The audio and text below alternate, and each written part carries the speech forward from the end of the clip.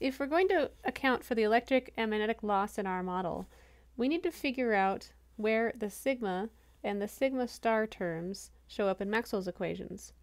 The one-dimensional model we've created so far solves Ampere's and Faraday's laws in lossless materials.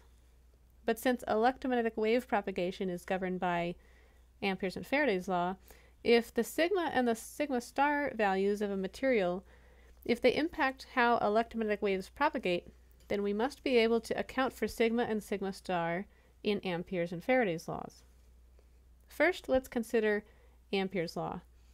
This is the form of Ampere's law that we started with when we were modeling free space. However, you may remember from the FDTD 1 module that circulating magnetic fields may be generated not only by time-changing electric fields, but also by moving electrons. Whether the electrons are flowing in a wire as part of a current, maybe because there's an antenna at that location, or because there are electrons flowing because there is a conductive material at that location and there are electric fields in the vicinity of that material. Taking this into account, the more general form of Ampere's law that includes the flow of electrons, which is given by J current density term, and we can take both of these into account if we add that the rotating magnetic fields can be generated by flowing electrons, the current density, or also from the time-changing electric fields. Then we can use the microscopic form of Ohm's law, and we can relate the current density J to the electric field.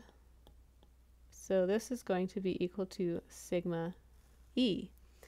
So now we have an expression that the curl of H at a specific location in space is equal to sigma E plus epsilon dE dt.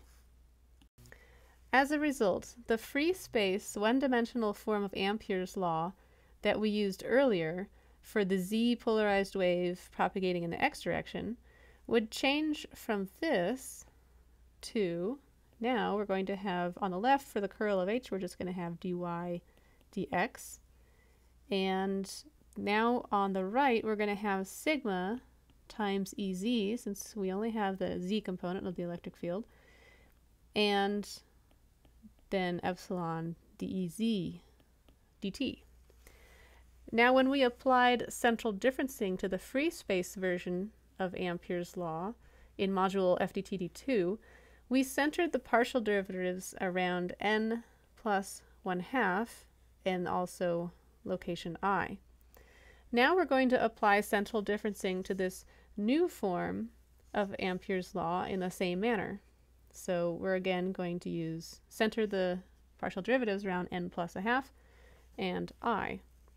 So if we do this on the left side, we're going to get hy, and we're going to get n plus 1/2, and this is a spatial derivative, so I'm going to go I plus 1/2, so half of a grid cell to in the positive x direction, and then I minus 1/2, half a grid cell in the negative x direction, and these are both at the same time step.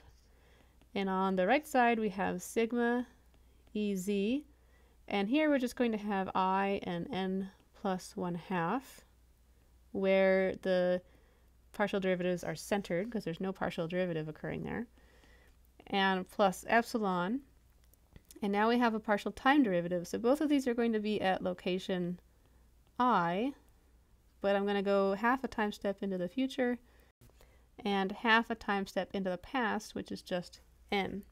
And all this is divided by delta t. Next, we want to, as before, solve for the future value, and the future value here is Ez n plus 1 at position I. And so we want to rearrange this term now so that we can solve for this value. After solving for the future value of Ez just by rearranging terms, I get what's written here.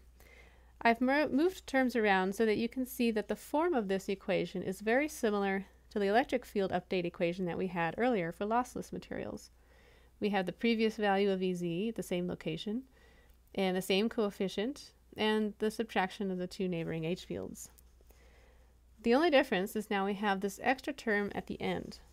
Now look at this equation. Can you program this equation into your computer the way it is written? Certainly we can probably program this part because we've already done that. But what about this last term? Can we do this? Or if not, what can we do about it?